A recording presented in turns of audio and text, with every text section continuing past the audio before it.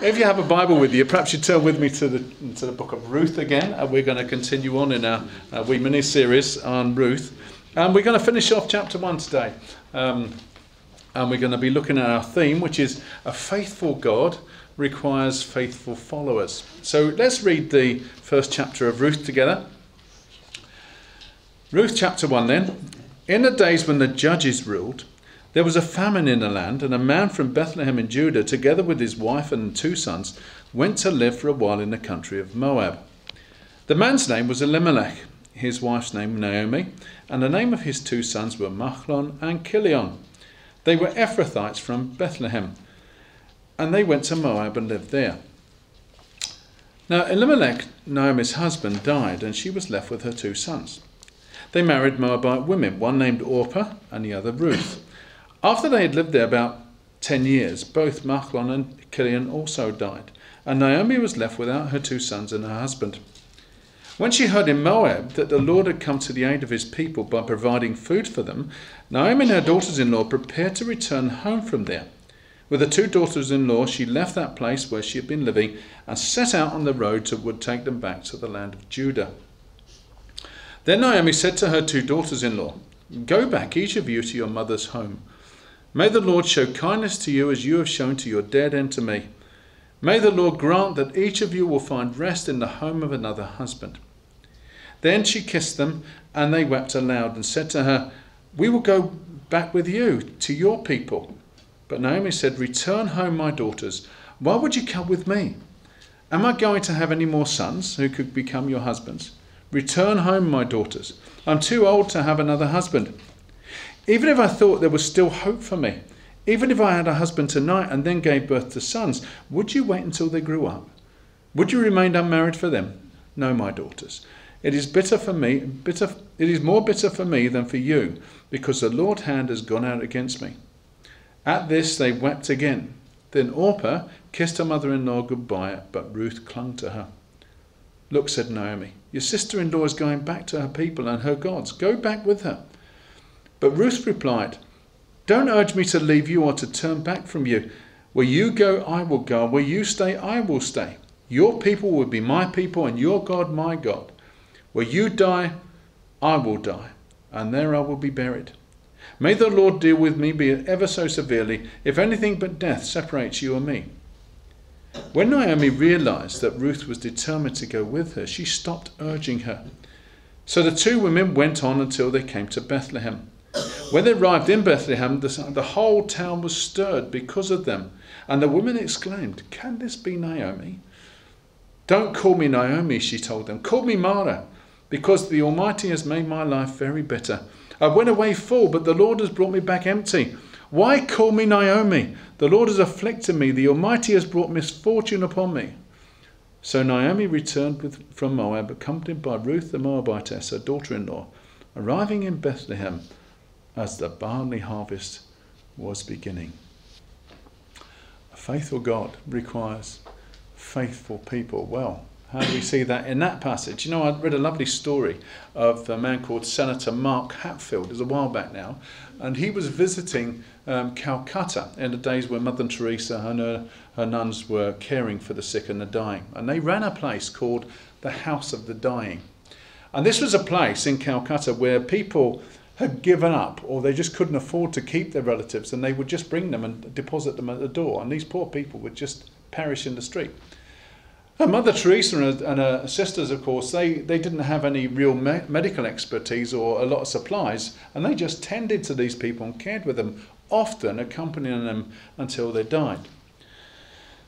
Well, this man, Mark Hatfield, is recorded as telling the story of how he went and spoke to her after he watched her. And he was so overwhelmed with the suffering himself, just by observing, he went up to her and he said, "How can you bear the load without being crushed by it?" And Mother Teresa, in usual fashion, responded, "Senator, I'm not called to be successful. I'm just called to be faithful." And that, of course, was a great challenge to him, and certainly was a great challenge to me as I read it. Now, we began our story last week looking at the family history of this lady called Naomi and her husband Elimelech and their 2 sons Mahlon and Chilion. And how they travelled, because the land was in famine, they went to Moab, which was a neighbouring country, and they set up home there. Well, of course, eventually Elimelech died. Their sons grew up and married Moabite women, and then the boys died, and Naomi was left with her sons' widows. Now, life, we know, for women in the ancient Near East, and certainly in the East at the moment, isn't good. It's pretty desperate. And Naomi makes a decision to go back to Judah, because she hears that there's been a break in the famine, and that God has provided, and the famine has broken, and people are being fed. But she's got a dilemma, because what do you do with the girls? Now, we made some assumptions last week based upon the text. We recognise that Jewish law made provision for a brother or relative to take on the widow of a deceased relation. Now, that's in the law. But there was a problem. So she's got a dilemma and she's got a problem. The problem is the decision to go to Moab in the first place really wasn't socially acceptable, because people were under the command not to be involved with other countries, not to infect themselves, because they had all kinds of strange practices, and God understands that perfectly well, how easy it is for us to be drawn to these things and drawn away from his worship. So that wasn't socially acceptable, but they went for all that time. And then to bring them back, if there were relatives, and we know that there were because we have hindsight, of course, then there was possibly bad blood there, because that part of the family was the ones who were disobedient in the first place. And then there was the added problem that she would have to possibly persuade a distant relative who she didn't know to take on a foreign wife of a relative that they'd never seen, with all of their religious baggage. And we think we've got problems. So she was in a dilemma. It was a very real problem that she was having to face. So a solution, and she's like all of us, she's thinking through it logically. She's not thinking, what would Jesus do? She's not doing what we would like people to think. She was saying, how can I deal with this one? I know, I'll send them home to their families. That at least gives them a chance. So you can't say she was a baddie there. She was actually saying, well, look, I haven't got to face the issue, but then they don't have to face the issue either of being rejected, but also they get a chance at a new family, so it's just send them home. But then Ruth refuses to go. And we saw last week that Ruth gave up all of her own physical and religious heritage and makes the God of Israel her God. Or maybe she made that commitment sometime in the past before. And we talked about maybe the richness of this family, who actually were really quite serious about their faith, but they were thinking in practical terms about providing for their family. But somehow or other, Ruth had come to trust in Naomi's God in spite of Naomi's difficult experiences. And last week we concluded that here we have a picture of a genuine pilgrim with a faith in God that sees beyond the bitter setbacks, that knows freedom from the so-called securities and comforts of the world, and experiences the courage to venture into the unknown and the strange, recognizing that actually God is in control here. And this demonstrates a radical commitment in the relationships appointed by God. And Ruth actually, and this was our conclusion, is an example even at this early stage to every single one of us. It's almost as if she had an insight into faith that would have been otherwise been regarded as impossible for someone without the right background. But she must have been taught well, because the law instructs God's people to welcome the outsider. That's very interesting, actually, because you think about it. This family, Elimelech and Naomi and their two boys, were strangers in that foreign land. They were obviously at home and accepted by them, and they welcomed these girls as their own. In fact, in Leviticus 19 it says, when an alien lives with you in your land, do not mistreat him. The alien living with you must be treated as one of your native born. Love him as yourself, for you were aliens in Egypt. I am the Lord your God. Now, I'm not sure this is the scripture that's read and practiced much in our world today. When I think about some of these refugees at the moment being drowned. It's an interesting attitude, isn't it, towards asylum seekers. In effect, that's exactly what these ladies coming back to Judah are. Naomi's made a home in Moab. Now she's coming back to her original home, and it's all about coming home, but Ruth is coming back, and she's a real stranger to this place. Their return to Bethlehem then causes something of a stir. It's a bit of a sensation. In fact, the Hebrew word that is used here for stirred actually talks about agitation. It causes commotion. In actual fact, if you look it up, it talks about the buzzing of bees. That's how the commotion started. And remember, we're talking small town here.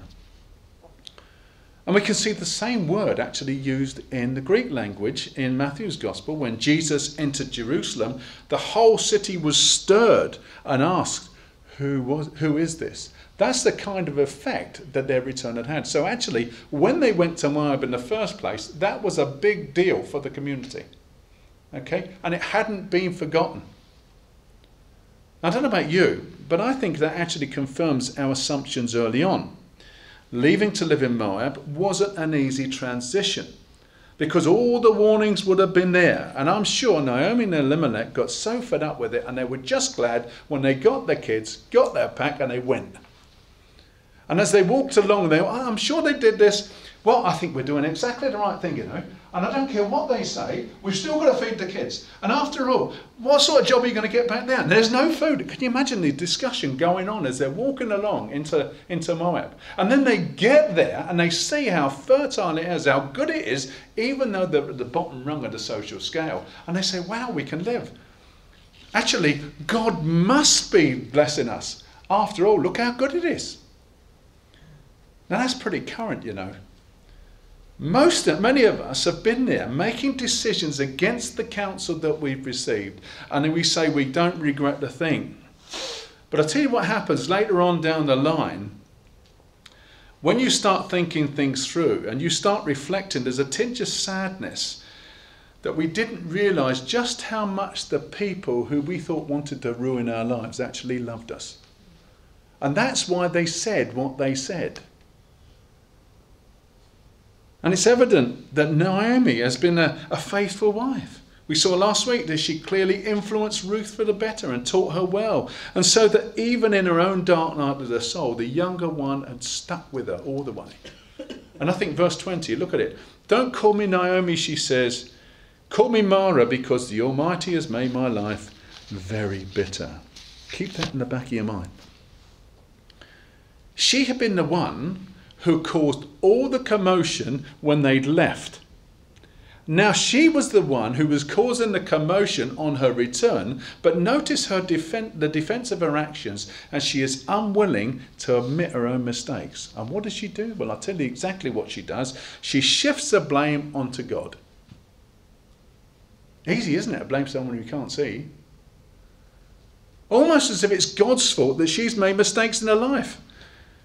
And again, that's so real. But do you know what it does? It takes me right back to Genesis chapter 3. Listen to these few verses. Now the serpent was more crafty than any of the animals the Lord God had made. And he said to the woman, did God really say you must not eat from any tree in the garden? The woman said to the serpent, we may eat from the fruit of the trees in the garden, but God did say you must not eat from the tree that is in the middle of the garden, and you mustn't touch it, or you will die. You will not surely die, said the serpent. For God knows that when you eat it, your eyes will be opened and you will be like God, because you'll know good and evil. And when the woman saw that the fruit of the tree was good for food and pleasing to the eye and also desirable for gaining wisdom, she took some and ate it. Listen to this bit. She also gave some to her husband who was with her, and he ate it. Okay? Then, just think about it. Okay? Then the eyes of both of them were opened, and they realized they were naked. So they sewed fig leaves together and made coverings for themselves. Then the man and his wife heard the sound of the Lord God as he was walking in the garden in the cool of the day, and they hid from the Lord God among the trees of the garden. But the Lord God called to the man, where are you? And here it is. He answered, I heard you in the garden, and I was afraid because I was naked, and so I hid. And he said, who told you you were naked? Have you eaten from the fruit that I commanded you not to eat from? The man said, the woman, she gave it to me. She saw some fruit in the tree and I ate it. And then the Lord God said to the woman, what is this you have done? She said, the serpent deceived me and I ate it. You see, shifting the blame all the time. What came about was judgment. Because shifting the blame is a cop-out. It's too easy. It's too convenient. Don't call me Naomi, she said, which actually means pleasant. Call me Mara, because my life is bitter. I went away full, but the Lord has brought me back empty. Why call me pleasant? Why call me Naomi? The Lord has afflicted me. The Almighty has put this misfortune on me. And you can see her feeling sorry for herself, going down and down and down and down and down. And everyone's looking at her saying, what on earth is she talking about? See, this is a clever strategy. And I don't suppose many people actually were that convinced. But then again, you see, this was her secret. You see, she had a tale of woe to tell. And if there's anything the people of God like, it's a tale of woe. Oh, isn't it great? You know, a scandal. That's always the thing. You know, if I was to ask you to tell me something, we mentioned this at the Deacon's Court, didn't we? In the devotions there. You know, you're asked to talk about something negative. People will tell you when, what time, who said what, and why they said it. Every single detail of a negative thing. But then when it comes to a pleasant thing, and you know, it takes us a while, but actually, then we start thinking about blessings. And I tell you what happens. We kick ourselves. Because suddenly we start thinking about the good things God has put in our lives. And then we start realizing again that we're participating in the divine nature. And then we realize the value that God is putting on us, and it lifts us again. Turn with me to Philippians chapter 4 quickly.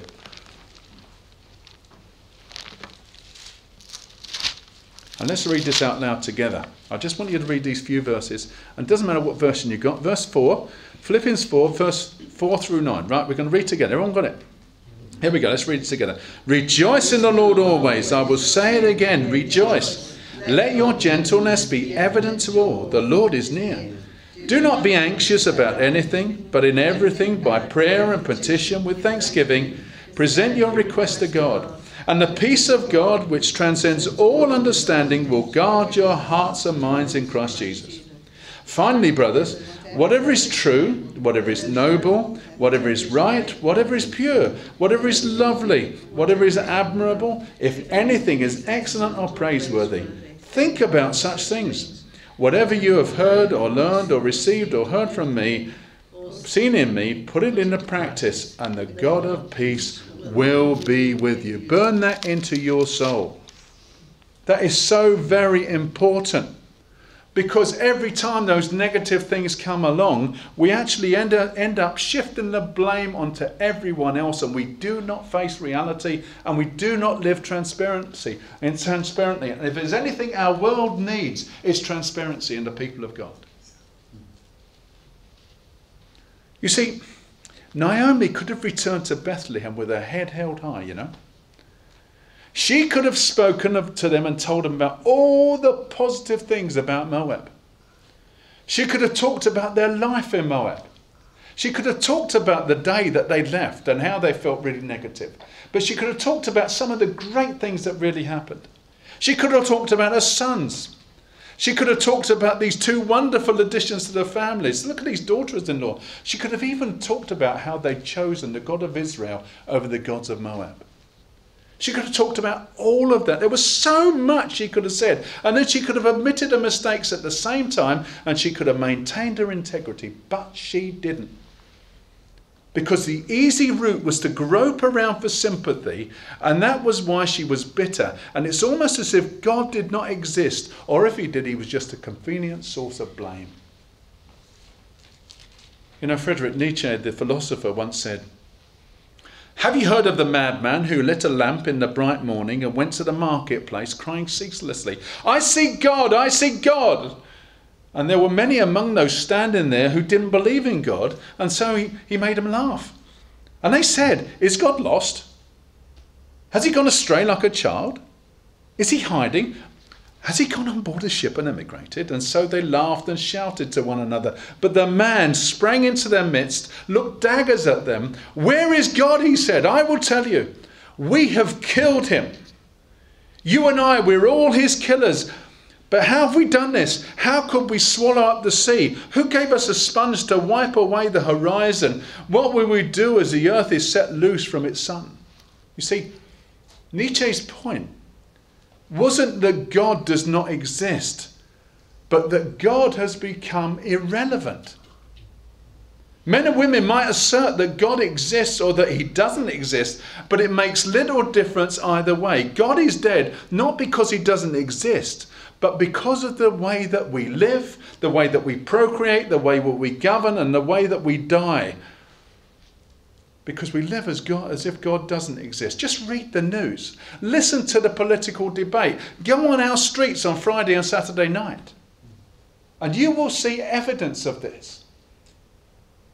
And Naomi's behaviour of shifting the blame is a classic example. Christian, this is a real challenge to us. How is our behaviour? What message are we sending out to the world? Is God dead? Or is he alive?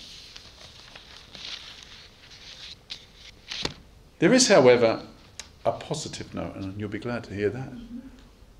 Despite the fact that Naomi is attempting to cover up, there's actually 3 things buried in her complaint that really reveal her belief system. And it's a very interesting belief system she's got, very simple. First of all, she believes God exists, and that's a good thing, a good starting point. Secondly, she believes God is sovereign, so God is in control. That's another good thing, but this one's not so good. She believes God has afflicted her. That's not completely true, or brought judgment on her. See, the problem with Naomi is that she's forgotten her history. Because, you know, Jewish people, Jewish children particularly, are taught from a very early age the stories of the Old Testament. And that's something that actually we need to start doing as the covenant people. We need to start learning our Old Testament and learning the stories again and understanding how it all comes together, you know. The old is in the new is in the old concealed, and the old is in the new revealed. She'd forgotten about the story of Joseph, who went to a foreign country, sold as a slave, framed and put in prison. And he had every reason with Naomi to be bitter and say, the Almighty has made my life better. But Joseph kept his faith, and God turned it all round for his good. And of course, the key to understanding Joseph's story is when he told his brothers, don't be afraid.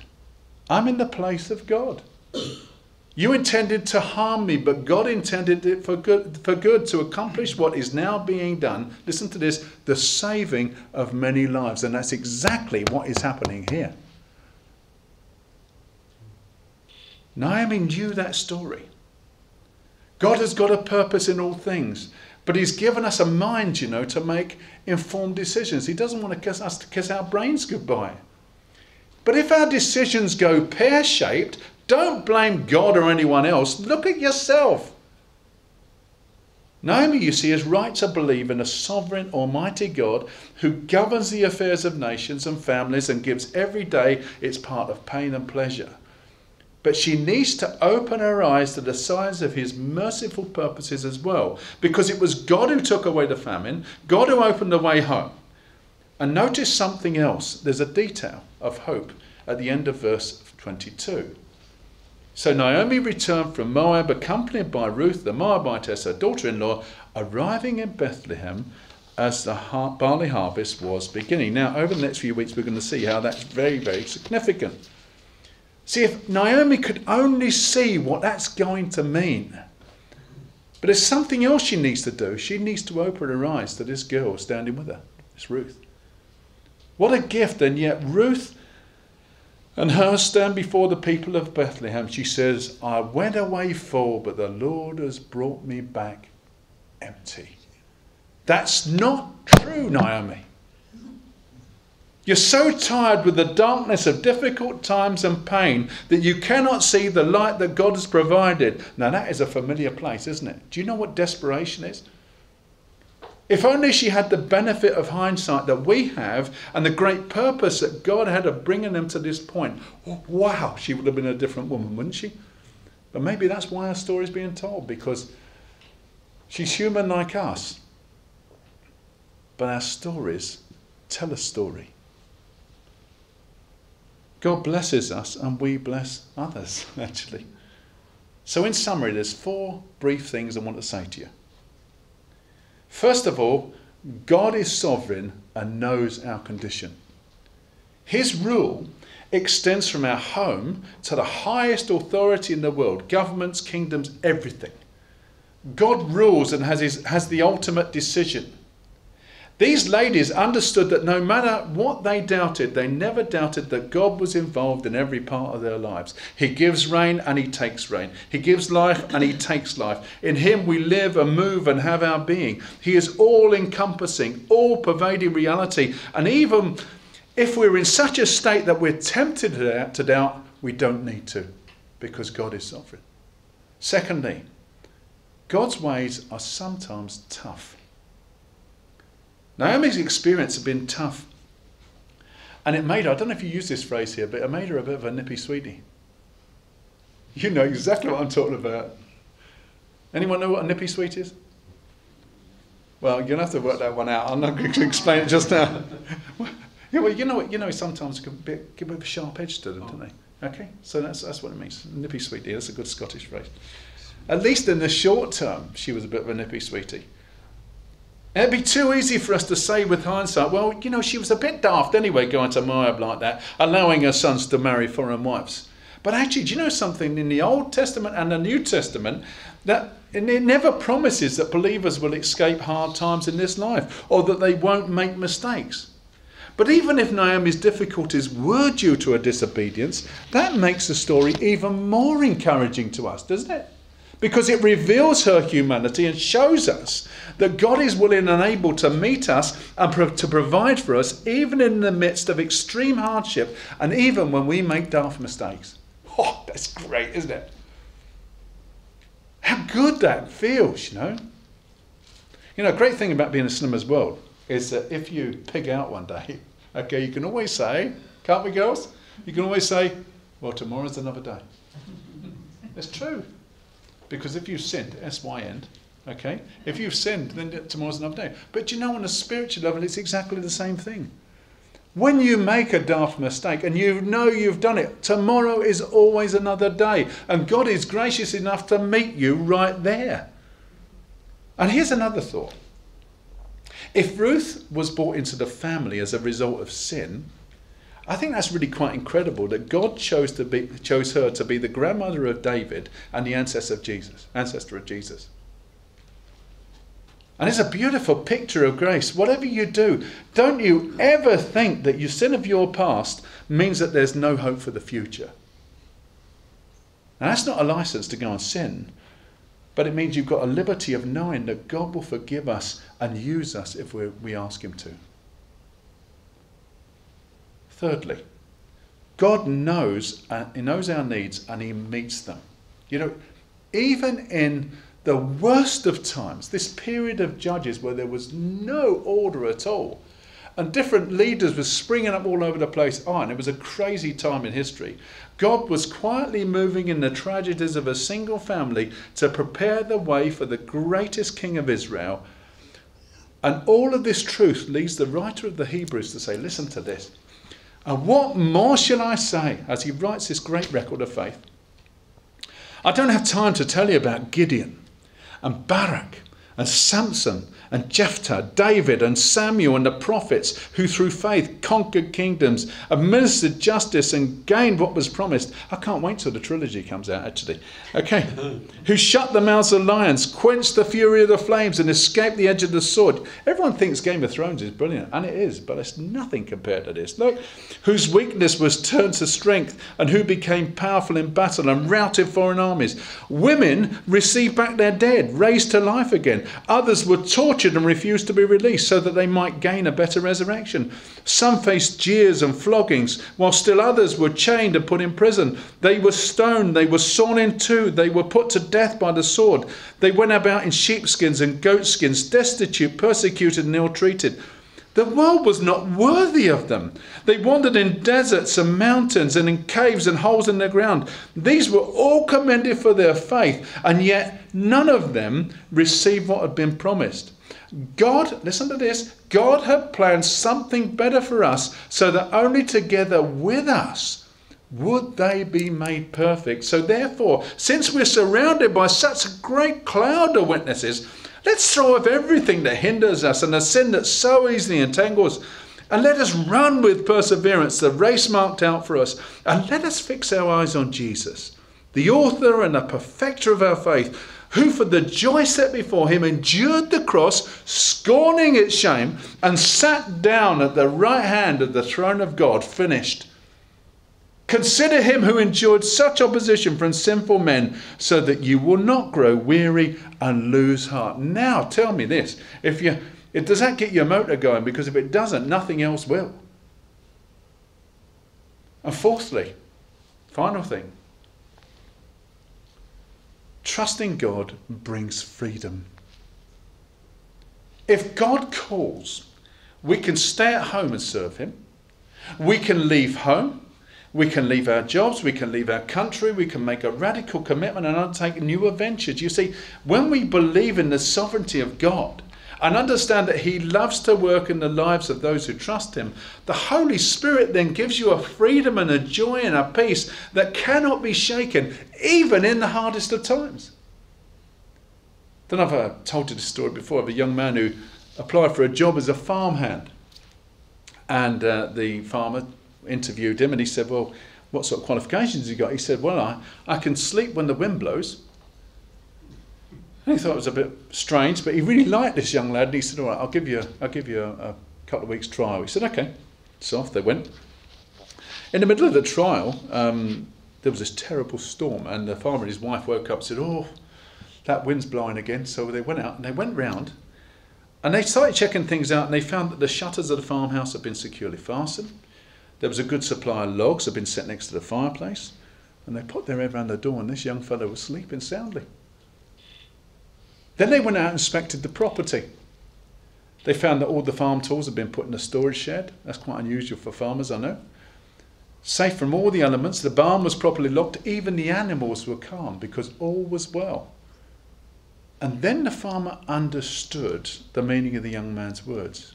I can sleep when the wind blows. Because a farmhand, you see, did his work loyally and faithfully when the skies were clear, and he was prepared for the storm when it broke. So when the wind blew, he wasn't afraid. He actually could sleep in peace.